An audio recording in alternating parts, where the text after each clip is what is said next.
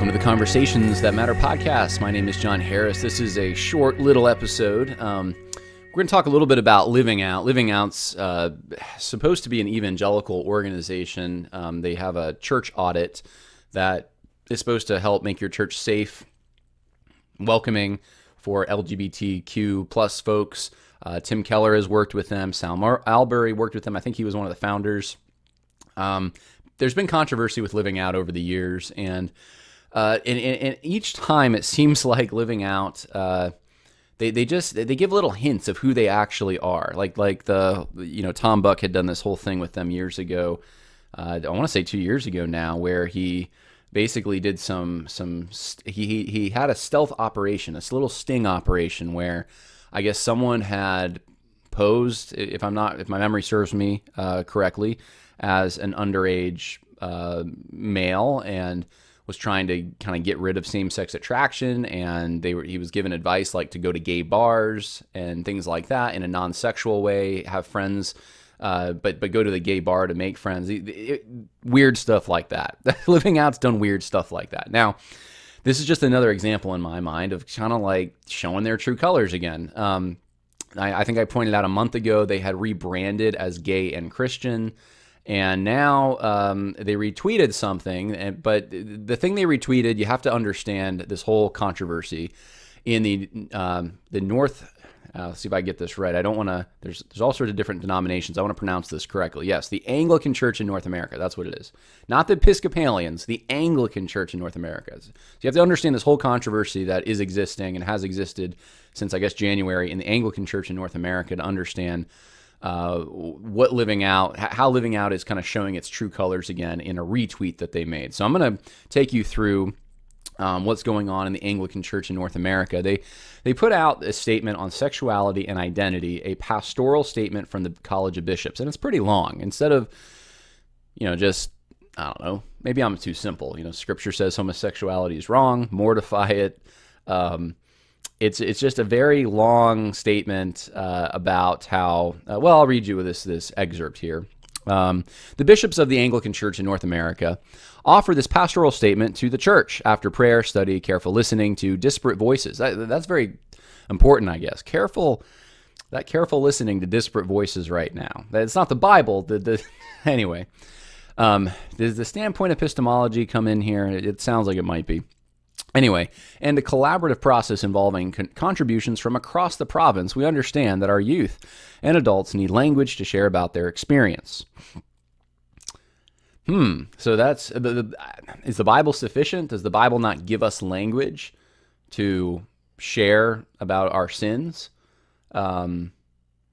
They don't even call it sin. It's about their experience. So what are they getting at here? Anyway, as reflected in this statement, we commend the usage of Christians who experience same-sex attraction. And this is the brunt of it. Instead of using gay Christian or same-sex attracted Christian or something, the word order is important to them. Christians who experience same-sex attraction.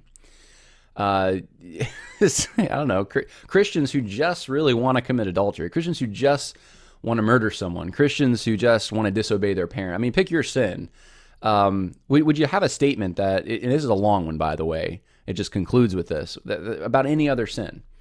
No, you probably wouldn't. The Bible's pretty clear and you have biblical language, but it's because of the cultural moment we're in and because these are accepted, and not only accepted, but celebrated sins, that now churches have to rethink all of a sudden all of these things. And so they're rethinking this, and I will say, some of the things in there are not altogether bad. It's just their starting point isn't great. If you're a Christian who experiences some of these things, it's not part of your identity as a Christian, and all Christians experience inclinations towards certain sins at certain times. So, but why all the nuanced kind of hand-wringing and why this need all of a sudden to go, to have this extra biblical language and stuff. That's really, in my opinion, that's really where more of the issue is. But I digress to show you kind of how this controversy has evolved. So the Church of Nigeria, Anglican Communion, responded, and I'm not going to read you their whole response, but ultimately, here's a few just interesting things they say. These decisions by the ACNA, Anglican Church in North America, is tantamount to a subtle capitulation to recognize and promote same-sex attraction or relations, among its members, exactly the same route of argument adopted by the Episcopal Church. And so they're saying that, basically they see a Trojan horse here. A gay is a gay. They cannot be rightly described otherwise. In the same vein, we cannot describe people as a Christian murderer, Christian adulterer, and Christian terrorist. So they're calling it out. They're saying you can change the word order all you want. Instead of, a gay Christian, instead of, a Christian who experienced same-sex attraction. He's saying, okay, change the word order. Does it still make sense to say I'm a Christian murderer or a Christian terrorist or a Christian? No. So whatever sin you want to put in there, you could certainly put in there. But they say that neither should we have gay Christian or gay Anglican. Without holiness, no man can see God. And they say that this is going to be taken advantage of. This is they're being used by the LGBTQ plus lobby, etc. That's their reaction from the Church of Nigeria. So Andrew Goddard, if I'm pronouncing that right, or Goddard, who is a assistant minister at the St. James, the Les Pimlico Tutor in Christian Ethics at Westminster Theological and Center, I guess, and the adjunct assistant professor of Anglican Studies at Fuller Theological Seminary. I guess that's traditionally Fuller has been an evangelical seminary, not anymore. But here's a professor from Fuller, Andrew Goddard. And this is what he says. The message that comes across is that the church objects, and I should preface this, he's reacting to not what the Nigerians said. In this section, he's reacting to what the Anglicans in North America said. This message that comes across is that the church objects to them describing themselves as gay Christians. This then gives fuel to those, whether traditional Christians or non-Christians who identify as LGBT, who argue you cannot be gay and a Christian. It is also likely to lead to an increase in the sense of shame and being second class or worse, simply because of the pattern of one's attractions.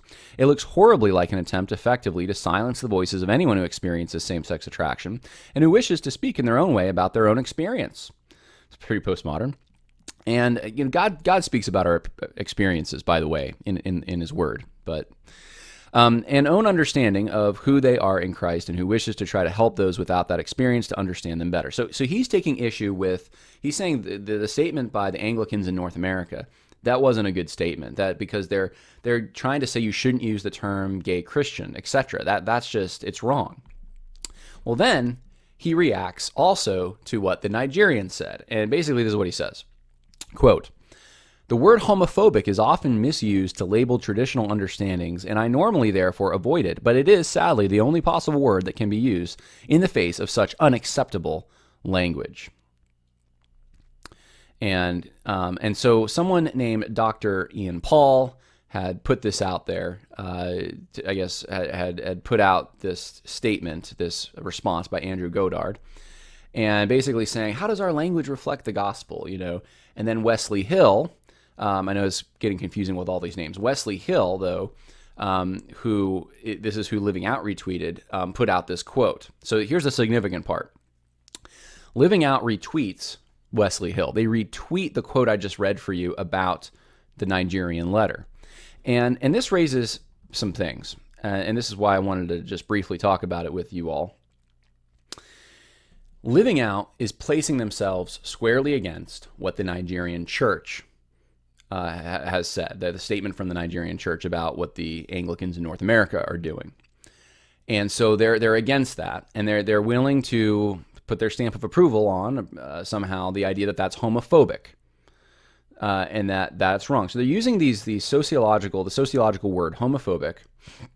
It's one of the problems. We're not using any biblical language in any of this. They're using the sociological term, and that they're saying it's unacceptable language, and that puts them in the category of at least being against a Nigerian group of Christians.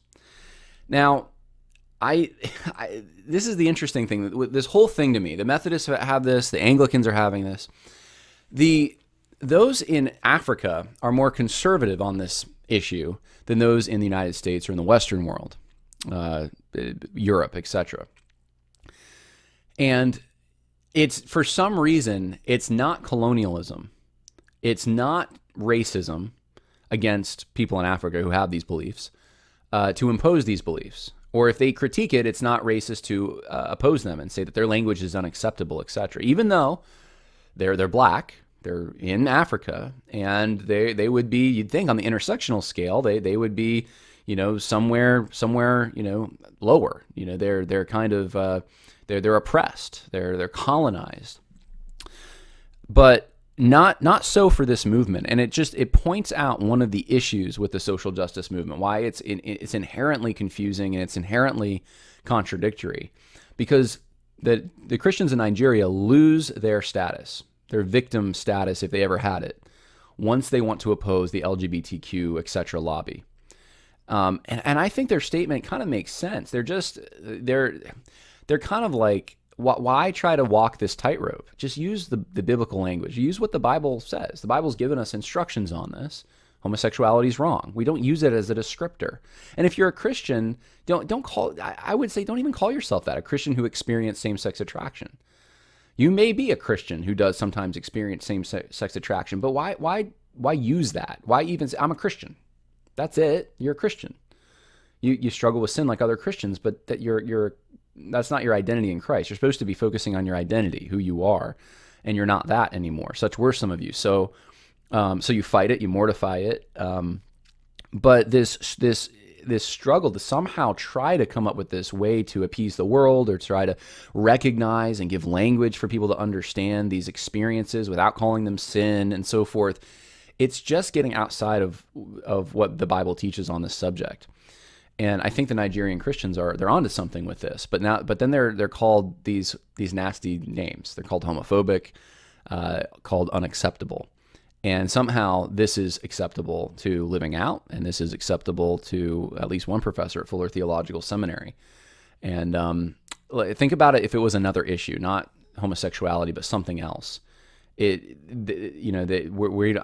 trying to think of one now and I'm having a hard time, but we're against the Nigerian church for something else. We don't like the way that, they dance around on Sunday morning during the service, and it's just not proper. It's, it's unacceptable or something. I mean, you'd be a racist in 2 seconds, but not on this issue. On this issue, it trumps racism. And that's why I think it's not going to be, I could be wrong, but I think the next issue isn't going to be Black Lives Matter. I think the wheel's going to turn, and it's going to be the transgender and more of the LGBTQ plus stuff.